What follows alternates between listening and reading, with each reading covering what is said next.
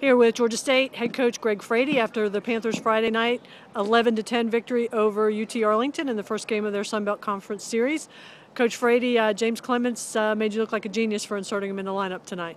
Well, I think James made himself look like a genius the way he handled himself. He had 3 hits.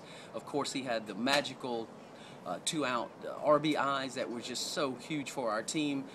Hitting the ball off the wall that plated the 2 runs, just fantastic. It's exactly what our team needed. We fought hard the whole way, and again, earning the win here on Friday night really does wonders for our team. Talk about how Chase Raffield is swinging the bat. Well, he's doing a really good job. You know, Chase is one of the special hitters in the history of Georgia State baseball, and I think when it's all said and done, he'll be in the mix with a lot of records. He's very hot right now.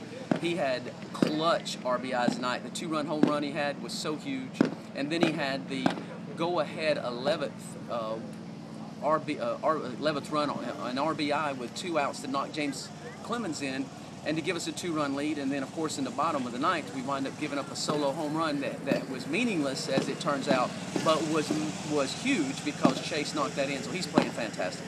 Maybe an unsung hero in this game was Ben Burns. Oh, he's not unsung. He's our man of the hour right now from a pitching standpoint. He came in and absolutely stabilized the game when the game was out of control for us and was spinning fast. Ben, as a senior, came in and did a heck of a good job. I could not be more proud of Ben Burns. He's a mature guy. He's worked very hard to be in this situation, and he wants desperately to help our team win games. Talk about a special day you've got coming up tomorrow. Oh, the day tomorrow is just fantastic. It's probably one of the best days planned in the history of Georgia State and Georgia State baseball. We've got our 5-year reunion team coming in 2009. They won the CAA championship. It was a wonderful ride, and by far, I think to this point, the most accomplished team in the history of Georgia State winning that championship. We've got, I think, 20-some of those players coming back tomorrow. I'm excited to see all of them.